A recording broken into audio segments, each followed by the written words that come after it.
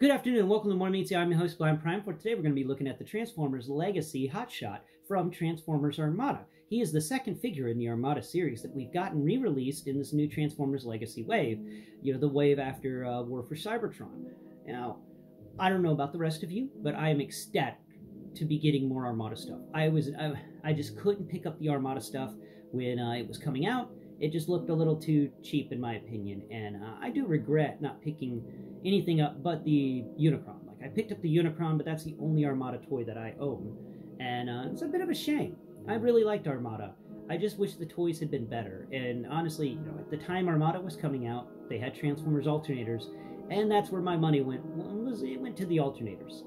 Alternators were pretty cool. I liked them. Anyway, for today, we're going to be looking at Hotshot. Now, Hotshot is a Transformer that I kind of liked. I did enjoy him in the show. Yeah, some people hate on Hotshot, but Hotshot was he was a new guy.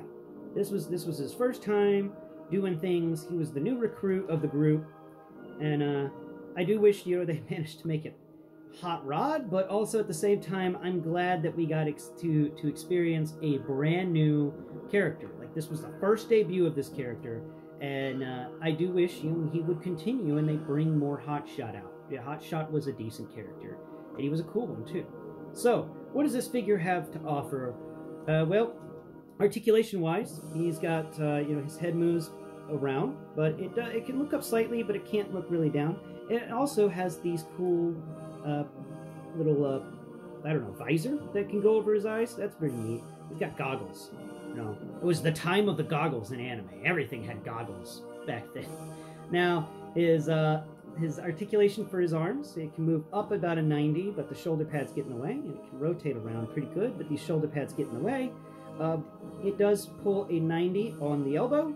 I do wish they had managed to get double elbows, and sadly, these hands are just molded into the same plastic as the arms, but he does have these nice guns on either arm. Around his wrist area, he's got wrist guns. Ooh, he's Black Widow, but yellow. Yellow Widow. Ooh. So he's got little wrist guns on either arm, and I do wish they had done something with his hands, maybe make them a little more articulated, maybe make these little guns on each of his hands actually, you know, have siege ports there so you could just remove each of them. That would have been cool. Then you could put them in other places. But, so, body-wise, he rotates at the waist. His hips have a good range of motion. The side-to-side is a little loose. I do wish they would do soft ratchets for the sides. That's just unnecessary, I think.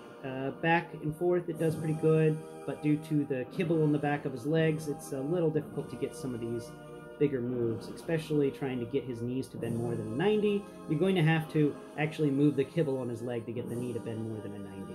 I think that's a missed opportunity. I think this kibble on his leg could have been folded one more time in on itself to make it a little easier for his knee to bend, but other than that, that's pretty good. His ankles do have an ankle tilt, and I do like his feet. We're going to talk about his feet too. So let's talk about this guy's sculpt work, and we'll work from the feet up. The feet are pretty neat. He's got these like boots, like he's some sort of oh, excuse me. He's a cowboy or something. He's got these boots. They're pretty cool. Cool little boots, and nice little texture on the boots. Got some robot rivets on the front, and come up here. He's got, like, this guy's armor is sort of similar to a football armor or something. He's like a football player that took all the armor and made it into steel. He's got this knee pad thing that actually will fold up and close over his knee for the transformation, but right now it's like a knee pad. It gives his lower legs some depth and some definitely nice little textures going on there. The thighs, they didn't do anything with these thighs. I really dislike that. That is missed opportunities whenever they don't do anything with the thighs. And that's why, I really like the Star Saber for bringing, thigh stuff out. And I like any Transformer that they manage to put something into the thighs. But these are very smooth, very sleek, and not really much is going on. What's up, Cream? Yeah? You want to be a part of the video? Okay. So, weight-wise, this is a very hefty little Transformer. As a deluxe class, he's got some good weight to him. And let's see, so that was the legs. Now we're coming up here to the crotch area. Nothing really going on there, texture-wise. The chest is really neat. He's got, like, little abs down here at the bottom. And he's got this little circle thing. That's some sort of badge. I don't know if it has the Autobot symbol on it or not, but, you know, he's got some cool textures going on the chest. His chest is really neat, and I think it's really cool. I do like the little headlights. You know, he can blast some light out. Now, one of the cooler parts about this guy is these big old shoulder pads he's got. He's got some big flat shoulder pads, like he's a big football player guy, and he's even kind of got a football helmet. Like this is obvious. They were making fun of football a little bit with this character, but it's neat. Now, the shoulders are big, but they do have a siege portal each side, which is appropriate. I appreciate the siege ports. There's not enough siege ports in this build, in my opinion, because there's only one on each hand, one on each side of the shoulders, nothing on his arms, siege port-wise. Then down here on the legs, we've got one on each side of the legs, and then, of course, one on the bottom of each feet. So that's 4 on the legs, and then 4 in the arms, and 1 on the back. Yep, there's 1 on the back. And that's it. So 9 siege ports. You know what? That's in the average. So he doesn't lose on siege ports, but then again, he doesn't have too many either. And it's a decent amount of siege ports. Now, that's the sculpt for him and everything. It's a pretty good figure. He's got a lot of cool stuff about him.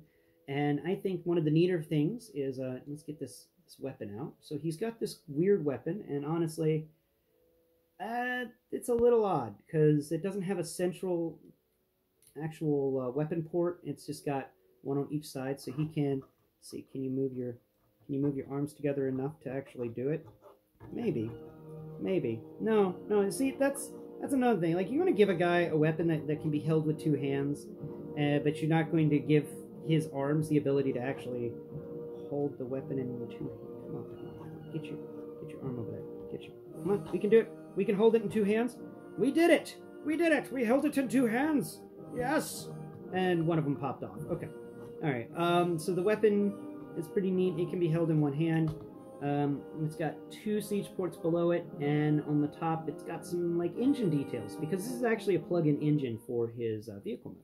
We're going to set that off to the side and talk about the other thing. Now, in the show, they had our little mini-cons that could plug into them and then allow their robot bodies to do something new.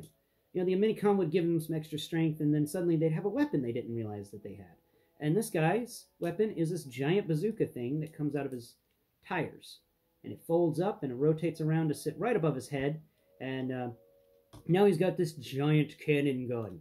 I think it's kind of neat that they included that, though it's a little sad that when we got the Armada Starscream, he came with a little vehicle. You know, it felt like a vehicle. They etched one in to access his weapons. But this guy, I don't feel a vehicle etched into anywhere.